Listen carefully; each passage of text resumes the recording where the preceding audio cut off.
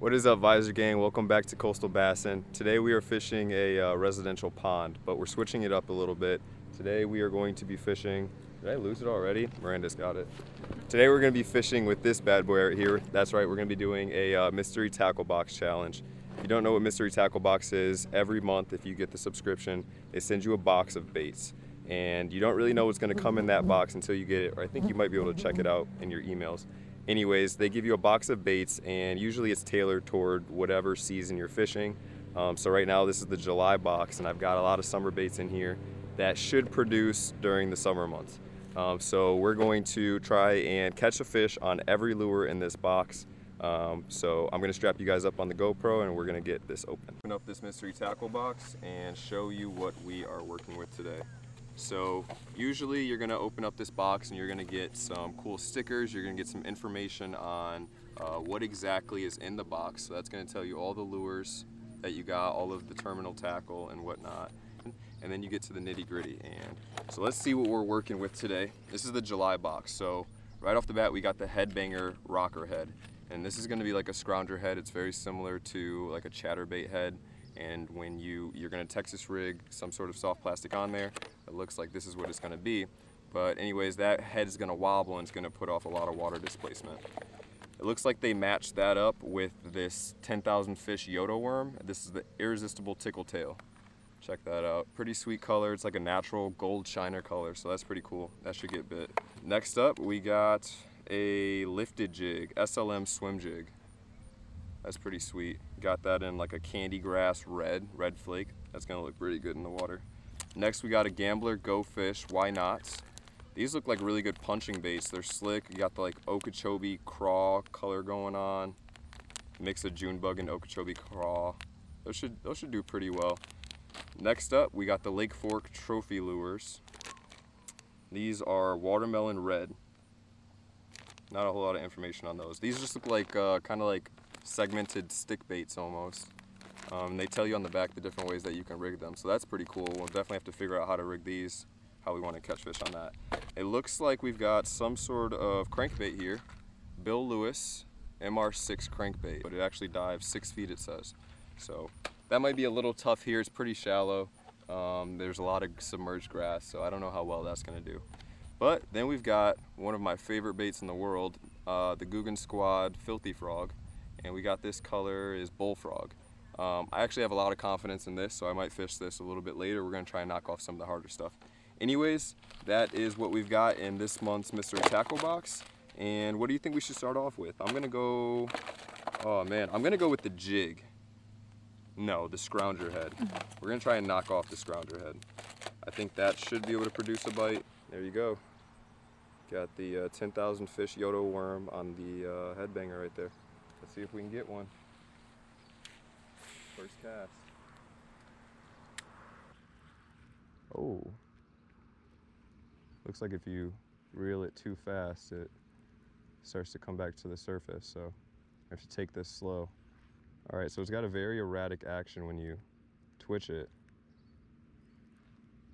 It's definitely, I thought it was going to be more like a chatterbait, but it's not. It's seeming, I don't know, I've never seen anything like this actually. I almost have to work it like a jerkbait to keep it submerged in the water.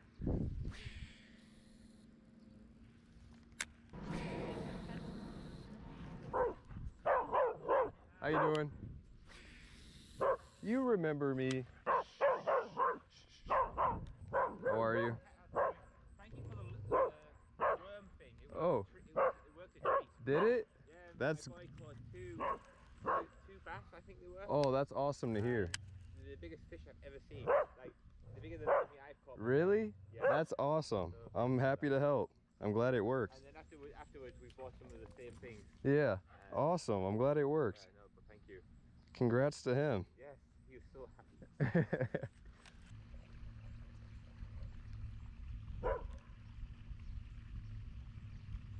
All right, we're gonna audible.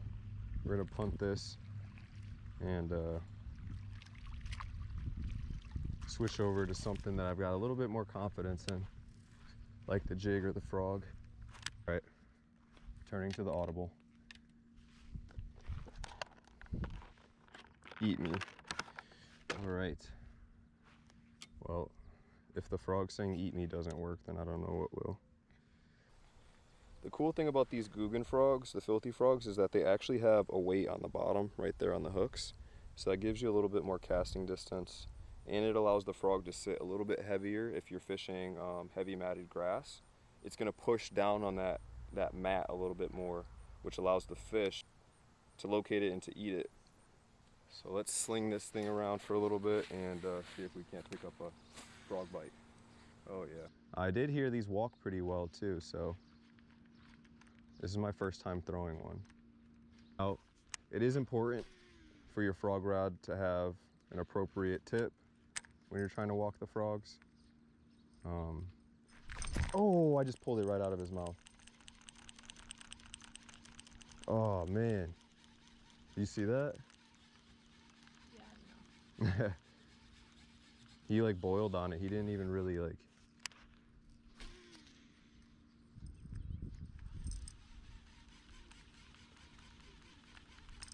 I can cast this thing a mile though, which is really nice.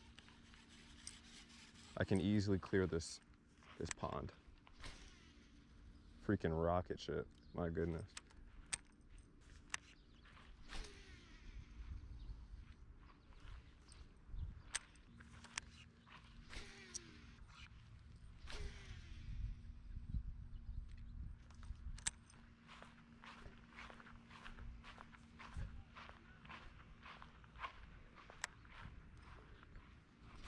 Losing daylight, friends. Just gonna let that sit there. Got him. That's a nice fish too.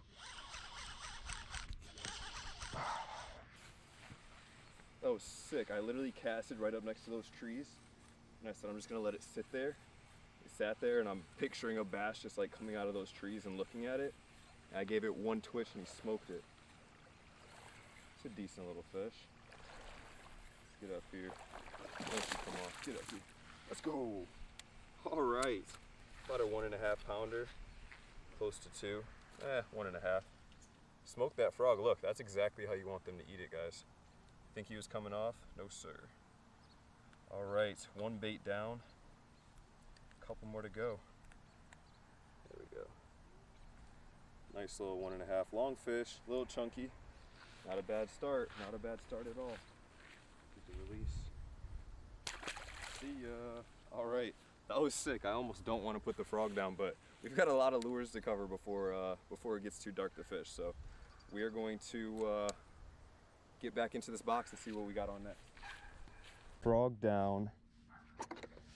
Let's see. What else do we have? All right, next up, we're gonna go with the jig.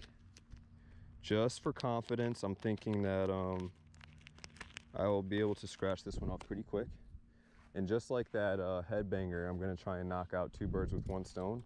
And I'm gonna throw on those Gambler Why Nots, those soft plastics. I'm gonna have to cut them down a little bit. They're a little big for this jig. This is a pretty small jig, almost like a nano swim jig. Ooh, that is thick. That is a beefcake lure right there. This is perfect for punching. If I could throw that with a heavy weight into some matted grass, that would do real well. We're gonna cut this almost in half, I would say, if I can find my scissors. I'm gonna cut this down maybe 1/3 of the bait right there. I'm gonna stick this on the back. That skirt's pretty long too, so we might trim that a little bit if we have to. But for now, we're gonna rock with this and see how it goes. That's looking pretty money if you ask me. Pretty juicy. Lifted Jigs SLM swim jig and the Gambler Why Not. Actually, I feel like I know exactly where this is gonna work. That drain that we found down at the far end, I think, oh, I just got a bite. I don't know if you guys heard earlier, but the gentleman and his son who live here, last time I came, I met them and I gave their son some Senkos to use because he wasn't having much luck. And apparently he's caught some really good fish on it so far. Got him. The little guy. I watched him take that jig. Woo! Let's go. All right. Oh, he's skinny. This guy was just dying for a meal. And he was penning pretty good too. All right, guys. Jig out. Look at this little fish. I feel terrible. I hate catching skinny fish like this. Oh my gosh, because food. that means that they were probably really counting on whatever meal I pretended to give them. So I'm gonna get him back in the water and hopefully he'll be able to eat something real this time. See ya. All right, lure number 2 out. Actually, that's lure number 3 because we have the gambler on the jig. So we're doing pretty good. We are doing pretty good. We're gonna run back to the rods and tie up whatever's next. Right now I am rigging up my wacky rig. And this right here is actually a weedless wacky rig hook. So it's got the 2 weed guards right there. It's gonna protect the hook from getting grass and other nasty stuff on there. Put these bad boys on there. Lake Fork trophy lures. I don't know if they're called trophy lures made by Lake Fork, or I'm not exactly sure. But we're throwing these bad boys on there. We're gonna wacky rig that. And we're probably gonna end up sight fishing this. There's a lot of small bass up on the bank.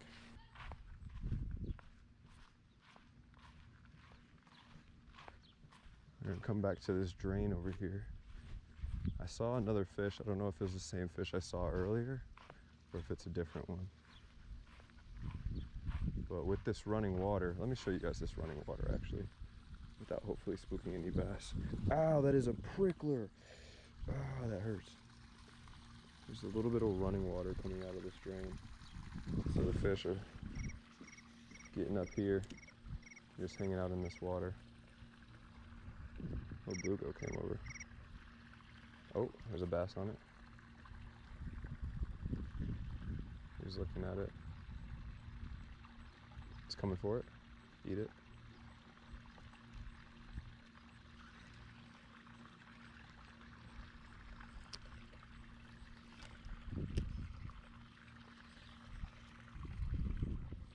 Some big carp over here too. I think the bass over here have gotten wise to me. Oh, maybe not. Oh, let's go. Oh, don't go back in the water, that won't count. All right. All right, little dinkster. I watched him eat that. Keep him out of the pricklers. Those hurt. Little guy, I watched him eat it. That was pretty cool. I was just saying that I thought that the fish over here knew what I was up to. Here we go. Literally the dinkiest of dinks. But it counts. It counts. See you guys. All right, that's another bait down. This actually has great action. I'm actually really impressed by this. I'm gonna be fishing this wacky rig much more often. I'm glad those came in the mystery tackle box. All right, it says this dives 6 feet, and there's not a lot of water in this pond that's 6 feet deep. So what I'm thinking is, I'm hoping that this lure floats. And so what I'm gonna do is burn this through that deep column and then pause it, let it float up, back up a little bit, and then keep retrieving. Once it gets a little bit deeper, close to the bottom, I'm gonna go ahead and pause it and let it float back up and just repeat until I get back to the bank. Advisor gang, we hopped over to the other side. We actually had to make a drive. We drove around to the back side, or the front side of the pond, I should say. And I've got some friends in this house that allowed me to walk on their property to get to my fishing spot. So we're gonna take a quick cast right here and see if we can knock off this headbanger. Shout out to Mystery Tackle Box for putting people on to new ways to catch fish, helping us adapt and learn. The name of the game is adapting, right? You want to be able to go to a body of water that, you know, water conditions change every day, and you have to be able to adapt to those changing conditions quickly and efficiently if you want to catch fish. Mystery Tackle Box allows you to kind of step out of your comfort zone and learn some new techniques and add some lures into your tackle box that you normally wouldn't throw. Which, if you're really working on becoming a better angler, branching out, trying new things is the way to go.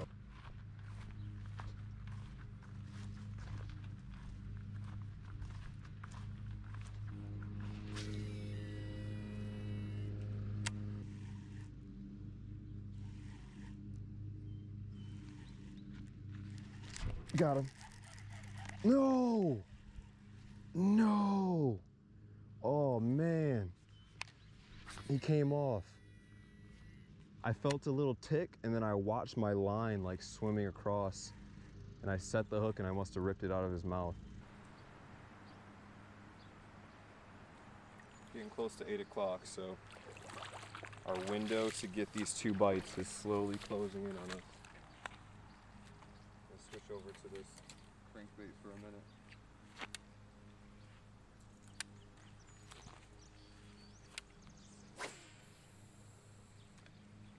Yeah, generally I would not be fishing a 6-foot diving crankbait in shallow, weedy water like this. For the sake of, but for the sake of this challenge, I am doing it. Huh? Sure.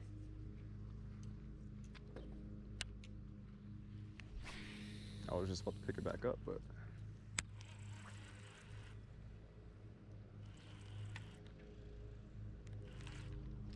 Got one. Me too. Oh, I had one. I got one. Oh, Oh my gosh. Miranda and I almost doubled up. She almost got one on the scrounge, on the headbanger. And, oh, he's barely hooked. Get up here. Let's go. On the Bill Lewis crankbait. Let's go. Oh my gosh. And Miranda got a bite on that headbanger, so. Whew. Check that out. Awesome. One more bait down. I was, so what I was doing was I was reeling that Bill Lewis crankbait in. It dives so deep that I was trying to keep it above the weeds. And so I'd reel it in a little bit, and once it got down, I would let it float back up to the top and then retrieve again, let it float back up, and I was repeating that, and that fish smoked it not long into that cast there in that deeper water. So we're gonna get this one back into the water. Thanks, little guy. One more bait down, one left. All right, Miranda just got bit on this. How were you working this thing? I let it sink and it was like doo-doo. You let it sink? Yeah. What is happening here, guys? She's saying she just let it sink? Like you were working like a Like soft slow. plastic on the bottom bait? I don't know. I figured I'd try it because the quick retrieve wasn't working. Interesting. Miranda may be onto something. Maybe I've been working this wrong all along. I've been working it like a moving bait, but perhaps I should be kind of crawling it on the bottom almost. It almost looks like a big slug, you know?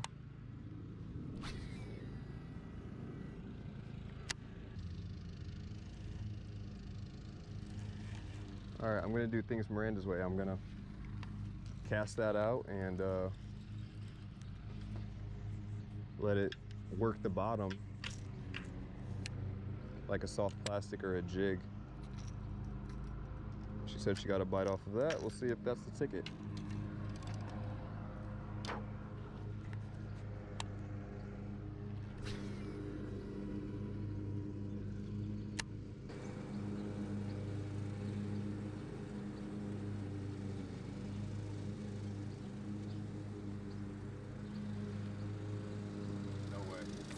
No way. Oh my God, Miranda was right. This might be the best fish of the day too. No way. Miranda's a genius. That's a nice fish. Let's go, guy. Get up here. Can't let you go. Let's go, baby. Let's go. Miranda with the tips. Oh my gosh. Wow, check that out. Sweet. Awesome, guys. You can't beat that. We've been trying to catch a fish on this all day. This is the first lure that I started off with, and I just couldn't get a bite. And finally we came over to this side, and I missed one bite fishing it kind of like a dying bait fish. And then Miranda picked it up while I was trying to get a fish on the Bill Lewis crankbait. Get this guy back into the water. Awesome. Miranda picked up the headbanger. Oh, I'm losing Crocs. She picked up the headbanger and she said she was working it on the bottom, like a bottom bait, jig, soft plastic, and she missed a bite immediately. And I copied her and was working that bait on the bottom, and I just felt tick, tick, tick, and I reeled down, and there he was. So shout out to Miranda, camera woman, coming in clutch. And that completes the mystery tackle box, guys. All right, guys, as I was saying, that completes the challenge. Shout out to Miranda for helping me out. I don't think I would have caught a fish on that headbanger without her, so I appreciate her for giving me those quick tips on the water. I am probably going to keep fishing for a little bit. It's getting late. I'm getting hungry, honestly, so it's time to go get some food. And I promised Miranda Dairy Queen because she's an awesome camera woman. So thank you all so much. If you like this video, please drop a like, drop a comment. Tell me if you'd like to see more challenges, if you want to see more MTV videos. Huge shout out to Mystery Tackle Box. If you want, you can check out their IG and sign yourself up for a subscription. You'll get new baits every month. Please subscribe to my channel if you haven't already done so. There's going to be more content coming soon. And thank you all so much, and I'll check you guys later.